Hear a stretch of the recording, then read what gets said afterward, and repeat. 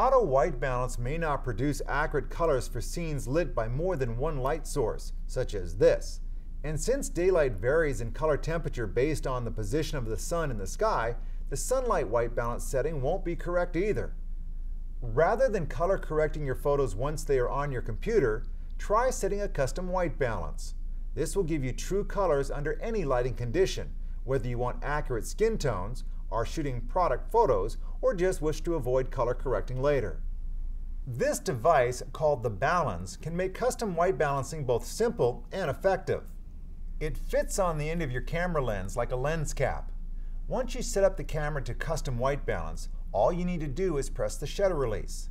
The baLens collects light from the entire scene. The camera measures that light, then sets the white balance. Begin by opening Custom White Balance Registration in the Shooting menu.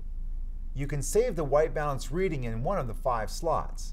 Press Set, then use the quick control dial to choose a number. Press Set to confirm. For this example, we will use slot 1. Select Record and Register Image and press Set. The slot number will begin to flash in the rear LCD panel. Attach the balance to your lens and move the focus mode switch to manual. Press the shutter release.